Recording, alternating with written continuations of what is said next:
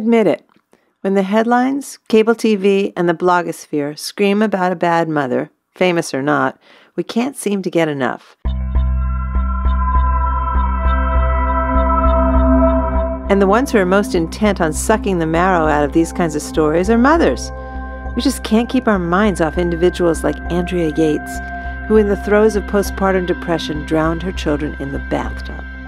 Or Susan Smith, who drove hers into a lake, allegedly because the man she was dating didn't like kids. What's our fascination with the bad mother? Aren't we secretly gloating underneath our horror? Do their reprehensible acts make us feel better about the kind of mothers we are? Maybe the truth is that we are so insecure about our inability to measure up to the mythic good mother that we readily point to the worst mother model around us just to give ourselves one of those little, at least I'm not that bad, ego boosts. And if we truly are that uncertain about the job we're doing, how did we get that way? And more to the point, how can we lighten up and stop calling out the bad mother police on ourselves and other women every time a kid has a meltdown in the supermarket?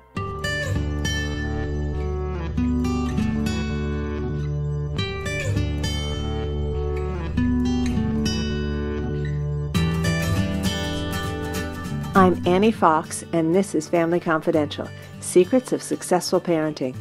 Today's show, am I really a bad mother, or is the bar unrealistically high?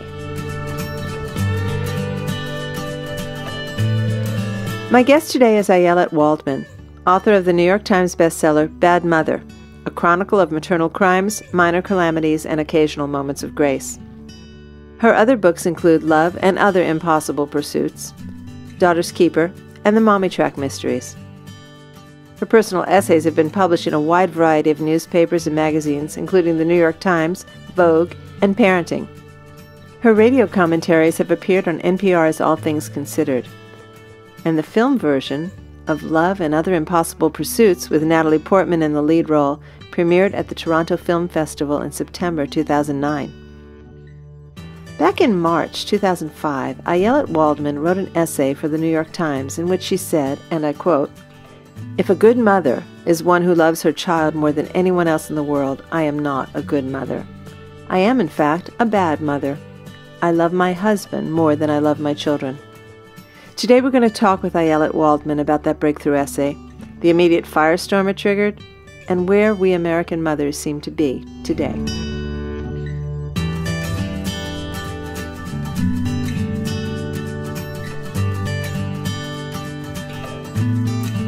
Welcome, Ayelet, and thanks for being here. Thanks so much for having me on the show, Annie. Oh, my pleasure. Your book, Bad Mother, is a magnetic title. It's like a built-in draw for women, especially mothers in particular. We just eat this stuff up. And why is that? Well, I'll tell you, standing and sitting and signing books at bookstores, there is not a woman who does not hand me her book and say, "Did you write it about me?" That's sort of the constant refrain, which is because we all have that little voice in our heads that tells us that we're doing a terrible job, that we're bad mothers, that we're failing our children, that, we didn't pack an appropriately partially hydrogenated vegetable oil free snack, or we didn't, we yelled, or whatever it is that we do, these minor failings that in our imagination assume these great proportions and, we fear will damage our children, or at the very least give them an excuse to spend $150 a week in therapy for the rest of their lives. Essentially, my book is really a feminist diatribe. Oh, I definitely got that. I really admire you for it, because you say things that, well, obviously the women who you're talking to on these book tours, you speak to them, and these are not things that have been said out loud very much. I'd love to go back to the essay that you wrote for the New York Times back in March in 2005, in which you said, and I quote, "If a good mother is one who loves her child more than anyone else in the world, I am not a good mother. I am, in fact, a bad mother. I love my husband more than I love my children." Tell us about the response you got from that piece. Oh, there was this incredible outpouring of drama. Did that surprise you? I didn't really think about it so much. I mean, in retrospect, I suppose the extent of it surprised me. I'm not surprised that people disagree with me, but I guess I was surprised at just how crazy it became and how ubiquitous it became. It was everywhere. It was on The View when I was on Oprah, and it was in every newspaper and every radio show, and over and over and over again, and it was all over the world. I was getting calls to do radio interviews from all over the world. I guess what surprised me is the intense emotional reaction that a lot of women had. Mm-hmm. When I read something that I disagree with, I might say, "Oh, that writer's an idiot," or "What a moron." But I rarely have ever had the experience of taking someone else's words and taking them so profoundly personally. And I think that this piece, for some reason, was taken incredibly personally by a lot of women. I think I was talking to my friend Lisa Belkin, who's a writer for the New York Times Magazine, who writes mostly about women's issues, and I was asking her why she thought it was that her pieces and the stuff that I write tend to get such visceral reactions. And she said she felt like when you write about women of our generation, women in their 30s and 40s, you're not so much writing an essay as you are writing a Rorschach blot. And everybody, they see what they want to see, and they see their own lives, and they see their own personal experience reflected in the piece more than they, really see what it is that you're trying to say. And I guess that's a good thing. I mean, as a writer, you want a response. Well, I love getting the email. I don't love getting the hate mail. Yeah. But I'm actually really good at that at this point. I think I can always tell within 3 words whether it's hate mail or not, and I just delete it.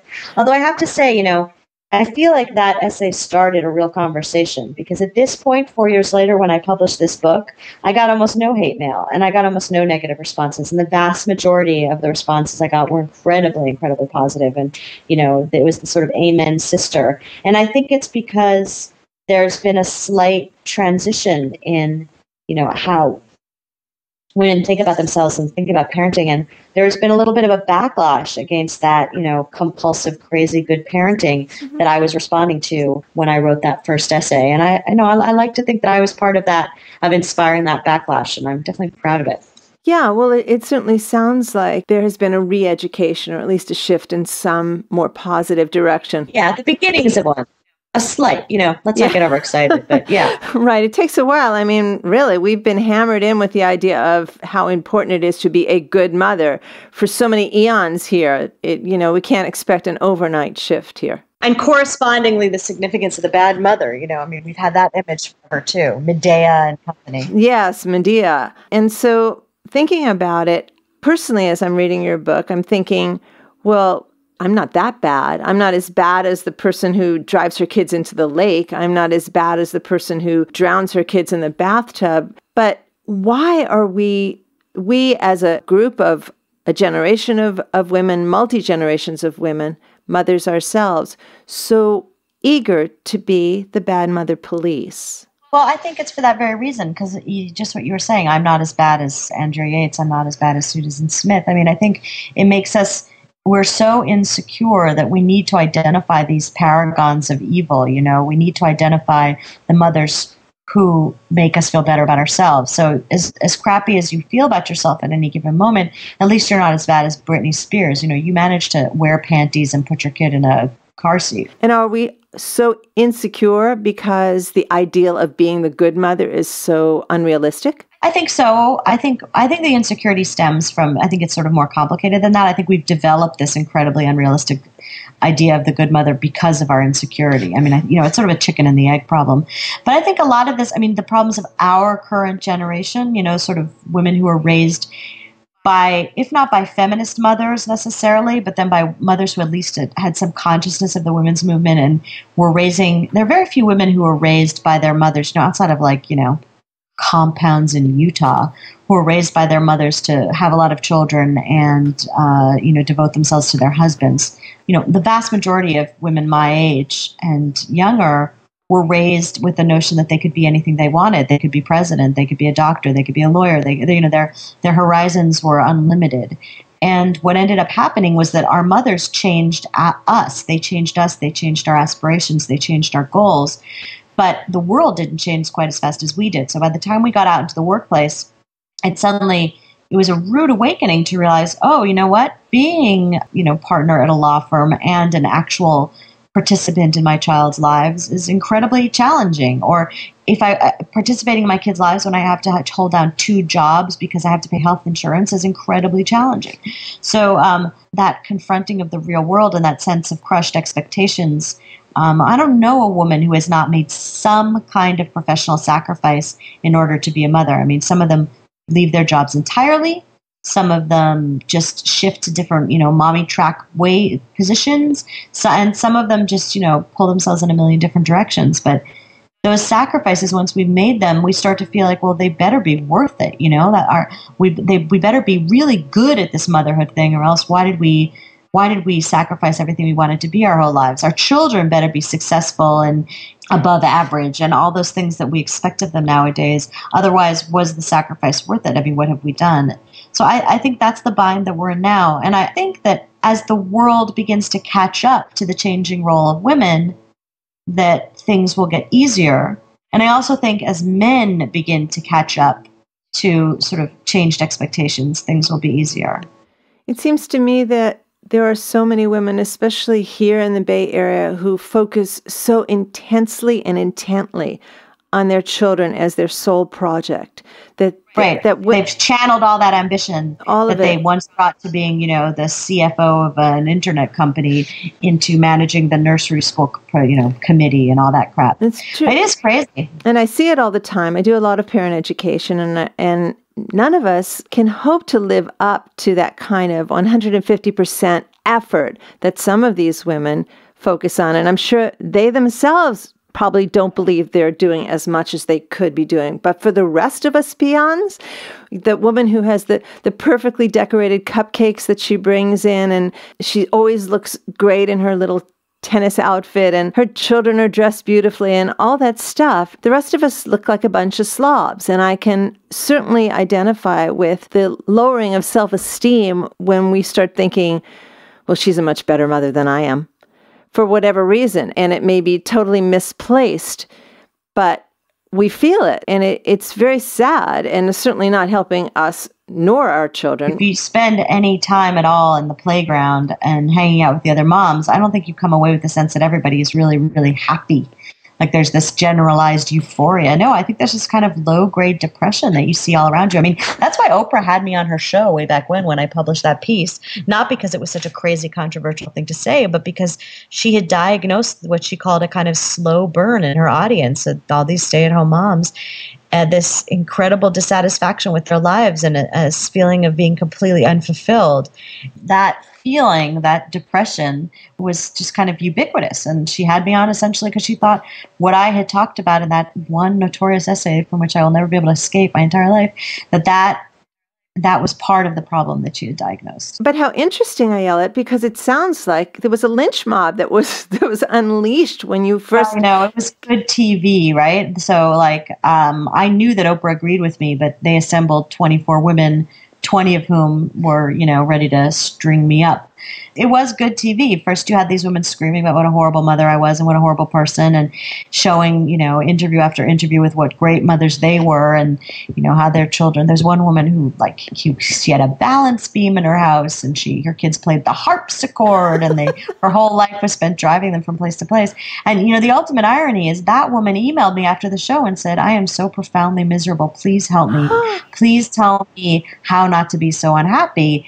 And confessed all these things about her life that, of course, they had never bothered to photograph.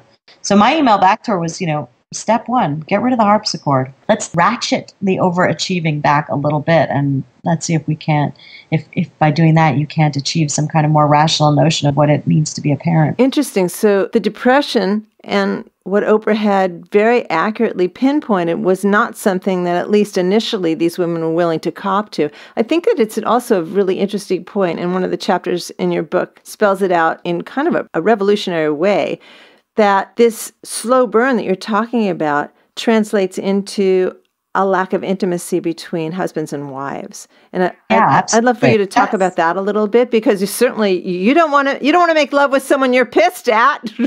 Right, exactly. I mean, the whole reason I wrote the piece, the way into that piece was I was trying to figure out why I was still having sex with my husband and nobody else I knew was.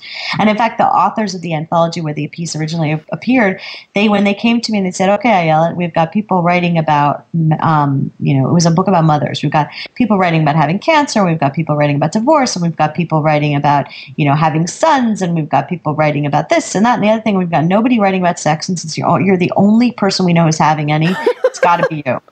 Right? So that's what I was responding to. And it is amazing. I mean, I think there is this kind of bed death, ubiquitous bed death. I mean, everyone knows couples who are still doing it, but I think most are doing it a lot less than they want. And I think the reason they're doing it so infrequently is because the women are pissed off. I mean, they're sick and tired of assuming more of the burden of the home and children than they expected to. I mean, most women imagined a more egalitarian division of labor than is actually going on in their houses. And they're tired and they're overextended and they're drained and they're depressed, and nobody wants to have sex when you're feeling any of those things. So I had this whole chapter where I basically say, all these men who are writing me saying, how can I make my wife more like you, which basically translates to how can I get laid? Instead of giving her flowers and sexy underwear, which is really only a present for you, sir, why don't you unload the dishwasher? Why don't you do all the shopping for the birthday parties for, the next 6 months? I mean, do all those things that women sort of unconsciously assume is their role. And if by alleviating the burden on your wife, you make her happy, then I'm willing to bet that you're going to get laid more often. So true. And because we think we need to do it all to be a good mother, we're not going to tell our husbands that we're disappointed and or resentful that they're not picking up the slack. So one of the things we feel most guilty about is that is our own. Mm-hmm. I mean, the things that makes us feel like the worst mothers is our feeling of disappointment and our feeling of frustration. Because what kind of a mother doesn't take pleasure in every moment that she's with her child? Interesting. What kind of a mother does X, Y, and Z? And if I'm doing X, Y, and Z, what kind of a mother am I? Not a good one. Right, exactly. This internalization, I think it's damaging to women's self-esteem, but what does it do to the children who are being raised by these really unhappy, unfulfilled mothers? I think about that a lot. Like, what does it do to a kid to be raised feeling like his mother's happiness depends on his success, right? That his mother's entire identity rests in her role in relation to him. I mean, it's a huge burden on those narrow little shoulders. It's not fair. Like, all these kids who we spend so much time worrying about their self-esteem, it's sort of a related issue, who grow up thinking, the sun shines out of their ass. I mean, what kind of adults are they going to be? What kind of community members? Are they going to approach people with empathy and consideration for their feelings? Or are they mostly going to be thinking about their own needs and their own self-esteem? Well, I'll tell you, I write a lot about stress in kids, and I get email from teens from all over the world and have been for 12 years now. And a lot of what comes to me from these kids, who I can only assume are being raised, at least in part, by moms who are experiencing some of this dissatisfaction and disappointment and self-loathing that you're describing so accurately, is that the kids do, in fact, feel a lot of pressure to perform to a certain level for their moms. Kids will say to me, I've got this going on, so much pressure, the AP classes, I feel like my head is splitting with this packed after-school schedule, and my parents feel like my life is perfect, which I translate into saying my parents need to feel like my life is perfect, so I can't go to them with any of this. That's so depressing. It's really sad. So it's cyclical. It's the mom's unwillingness to take a real look at what's going on here and what can be changed, what can be shifted inside the family dynamics so that everybody's happier. Right, exactly. Would ripple out in real positive ways. It's so interesting. I was just thinking about this the other day.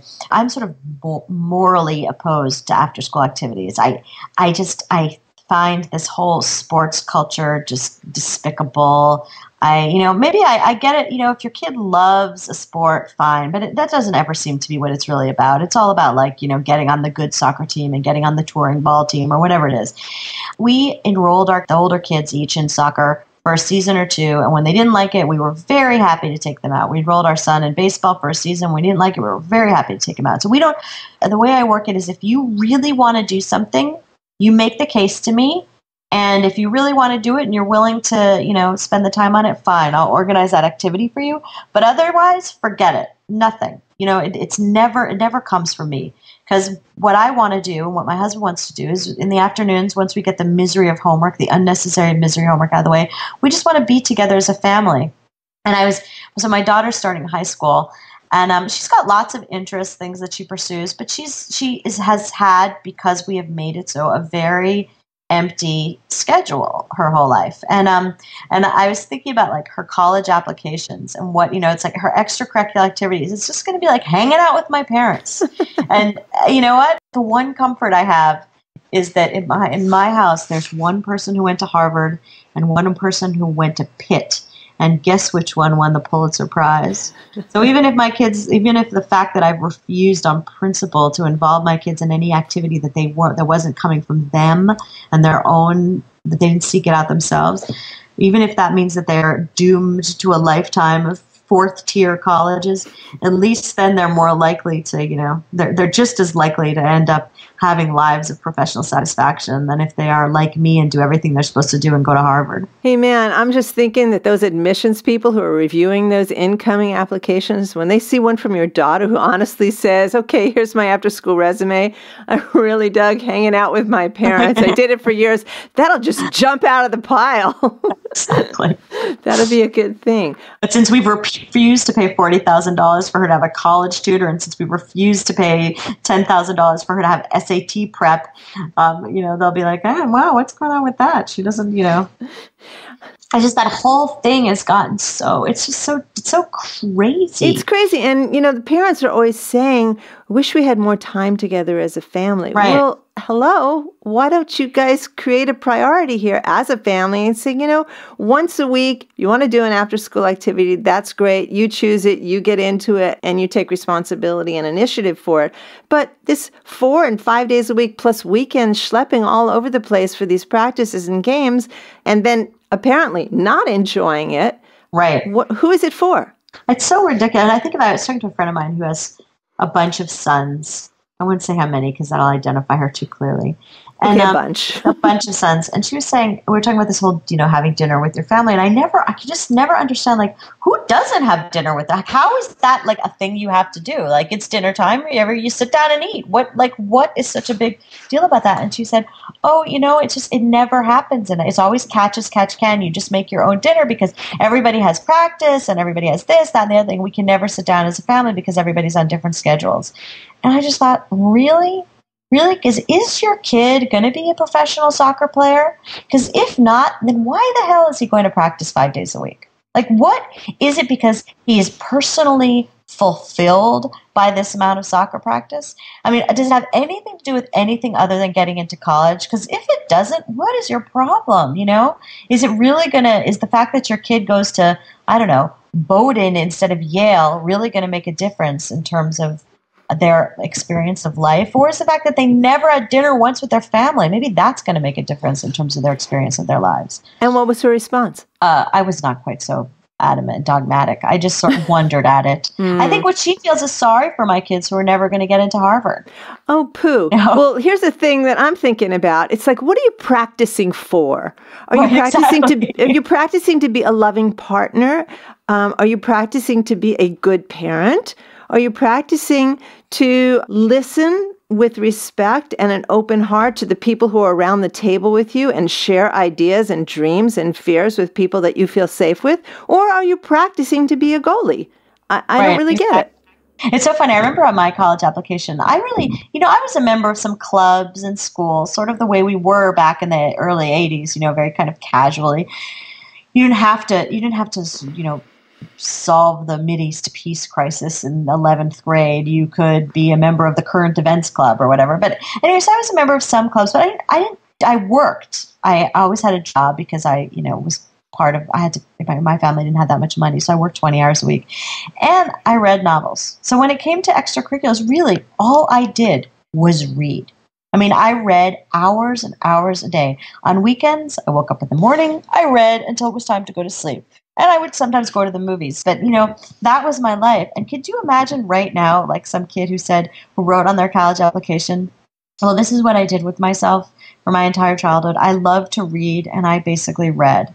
But isn't that exactly the person who you want to hang out with that is an adult? The person who remembers all the books they read as a child and has this incredible love of literature? Yes. I mean, is that the person you want in your English class if you're an English professor? I would think so.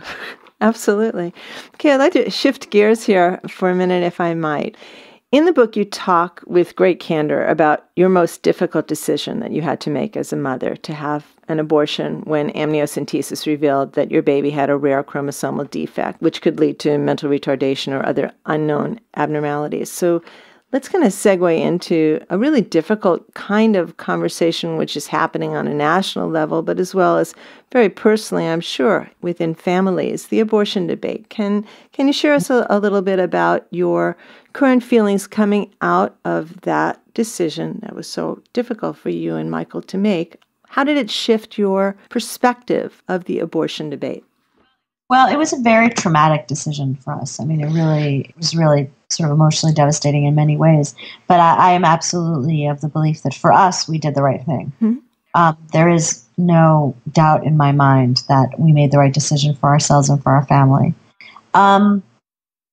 Which is not to say that I don't feel guilty and ashamed and tormented by the decision. But I also know that I would feel much more that the negative feelings that I have now would be magnified to a much more significant degree if I had gone through with the pregnancy and had the child, mm-hmm. or could have been. But I do think that as the women's movement needs to confront that complexity of emotion when we talk about abortion, that in the age of the 4-dimensional ultrasound, it's really important to acknowledge the possible emotional fallout from an abortion and the complexity and difficulty of the decision itself. And also to not allow ourselves to engage in sort of comfortable but false rhetoric about what it is, we're doing. I remember at one point my mother said, in trying to make me feel better because she was so sad that I was so distraught, she said something like, well, a fetus is not really a baby, it's just a clump of cells. And I'm like, well, who sucks his thumb and has fingernails and toenails. I mean, it was such a meaningless thing to say when I had seen the ultrasound picture and I had watched my baby sucking his thumb on the ultrasound. But so I feel really profoundly that we need to have real honesty in the debate. On the other hand, I think we should have real honesty in the debate. So, for example, women who have these kinds of genetic terminations need to call them abortions. There's this kind of a false language in the support community. There's one website that calls it a heartbreaking choice, my AHC, they say, rather than my abortion. And I think that what all that does is put the rights to make that decision in peril. One thing that I found incredibly frustrating was that in my support group, there were Catholic women who had always been pro-life, who had received dispensation from their priest to get this abortion, who were still pro-life. Just, their situation was different, right? And that I find really frustrating. There's a reason that there are very, very few babies with Down syndrome born to women over the age of 35 nowadays in America. And that's not because our chromosomes have suddenly improved to such a dramatic degree because women are getting pregnant earlier. It's because I think it's probably the majority, although I don't have these figures for it, but women who find out that they're pregnant with a baby with Down syndrome terminate. And this is what people are doing, and to try to pretend it's not happening is ludicrous. And, Sarah Palin can get on TV all she wants and say, we need more babies like Trig in the world and not fewer. And somehow that's like a wonderful, legitimate thing to say. But when I get on TV or the radio and say, I decided, like the vast majority of women, that I was not willing to have a mentally retarded baby, then I have to be ashamed of that. And I have to, that's like, she's the good mother because she had the baby who's mentally retarded, and I'm the bad mother because I killed the baby who is mentally retarded. I mean, it's traumatizing in a way, but at the same time, it's also such an aggressively dishonest debate because everybody tries to pretend that the world is full of Sarah Palins, when the truth is almost everybody makes the decision I made. Where do you see this going in our country on a societal level? Oh, God, I wish I knew. I have no idea. Ultimately, what do you think is the most just outcome of all this? I mean, I actually feel okay about certain limitations on abortion that I know that other women who are as ardently pro-choice as I am would not agree to. So, for example, I think that it is perfectly legitimate to say that if a woman is pregnant past 24 weeks with a healthy fetus and her life is not in danger, her health is not in danger, that it's okay. That I think it's okay to preclude abortion under those circumstances. And I know that's kind of sacrilege to some women who are pro-choice, but I actually think it's okay to say if the mother's health is not in danger and the baby is healthy and it's past the point of viability, which is essentially, Roe versus Wade. That's what Roe versus Wade says. I think it's okay to say to preclude abortion under those circumstances. I think when there's damage to the fetus, that the decision whether or not to terminate should reside exclusively in the woman. I don't think it should reside in the woman and her doctors, because that's this bogus paternalistic nonsense. Like, oh, you can't make the decision alone. You have to make it with your wise physician. No, I think it should be entirely up to the woman. And I think when the woman's health is in danger, the same thing is true. When things get trickier, it's stuff like emotional health, and then we have to make a call, what that means, and that's where the law gets more complicated. Before that, I would say that there should be an absolute right to abortion. What I really think is going to happen in this country, I think there's going to be effectively a system similar to that or more liberal in certain states. If you live in California, if you live in New Jersey, if you live in New York, basically if you live on the coasts, you're going to be able to pursue your right. And if you live in the middle, you're going to get on a plane if you can afford it. And if you can't afford it, you're screwed. I have this kind of brutal attitude towards it, which is, you know what? You're going to ban gay marriage. You're going to take away women's rights to choose. Okay, fine. Live in that state of misery. And what's going to end up happening is all the wonderful, fabulous gay people and feminists are going to leave your miserable state of Mississippi, and they're going to move to California where they're welcome, and we'll all be happy, and you can be miserable by yourselves, shooting one another with your M16s that everybody's allowed to bring to church. When I'm at my darkest, that's where I go. Yeah. But I think in all seriousness, what will happen is that it will be women who have money and women who live on the coasts will have a right to abortion, and women who don't have money will be ground under the heel of the paternalistic boot of the likes of Newt Gingrich. And that's just really sad. But you know what? There's only so many battles you can fight. True.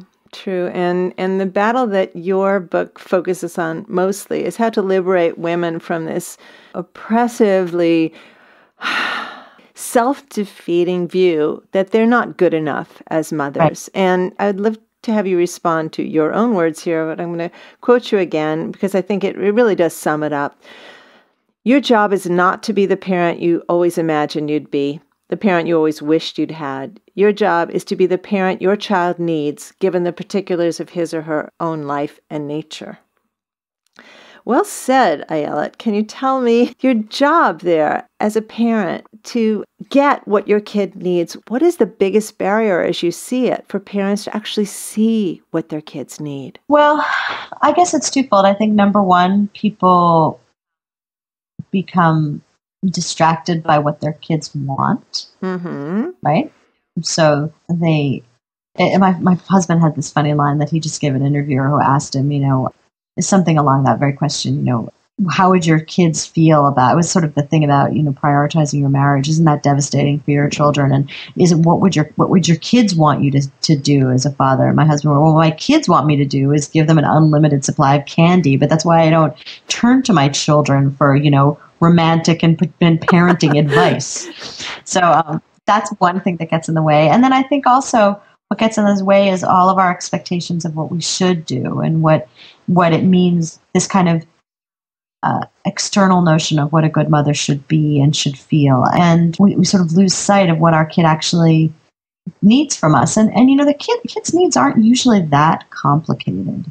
They need to be fed and sheltered and loved, and to have limits drawn, and to be taught how to take responsibility for themselves. And I mean, one of the things about parenting that I think is so hard is that if you do it well, if you love your children, you're setting yourself up for an unrequited passion.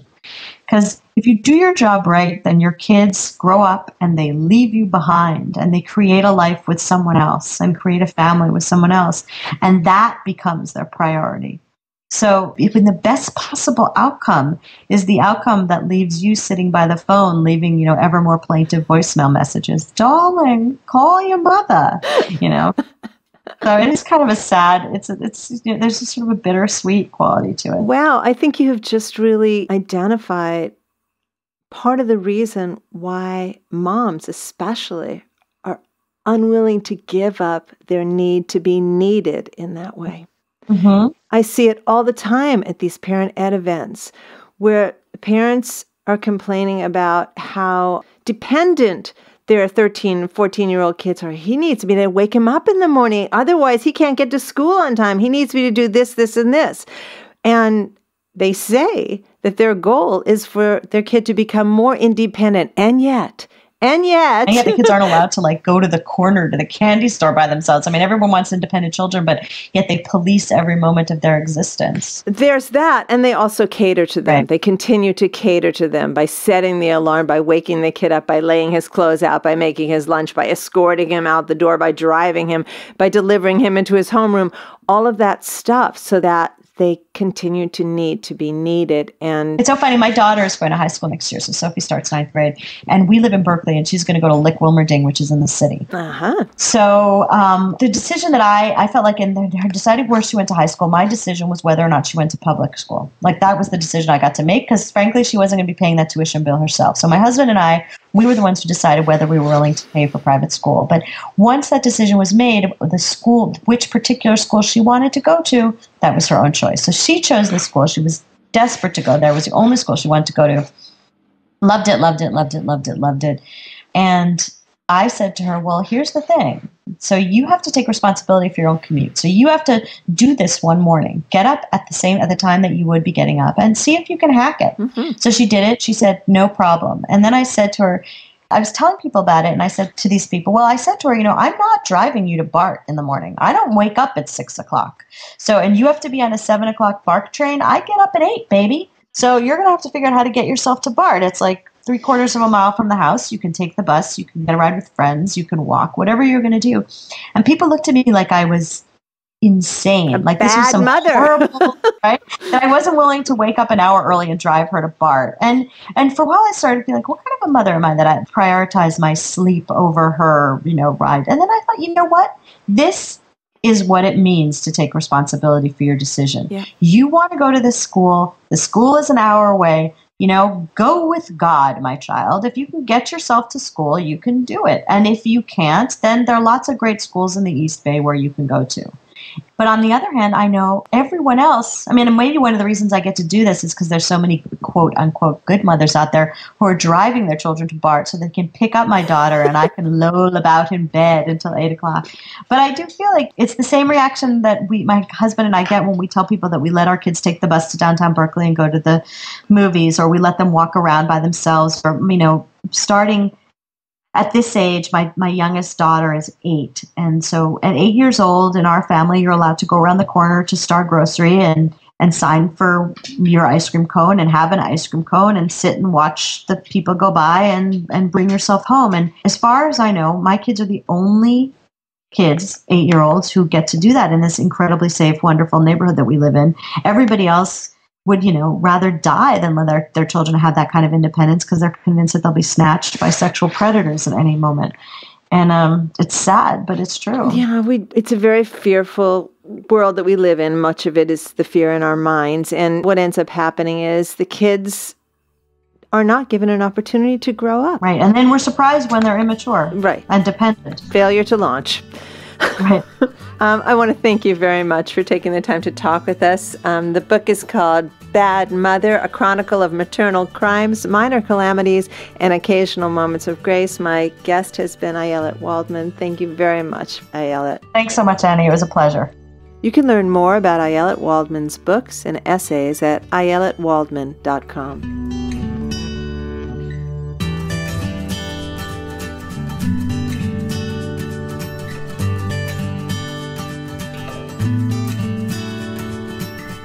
I'm Annie Fox for Family Confidential. For more information about my work with tweens, teens, and parents, visit anniefox.com.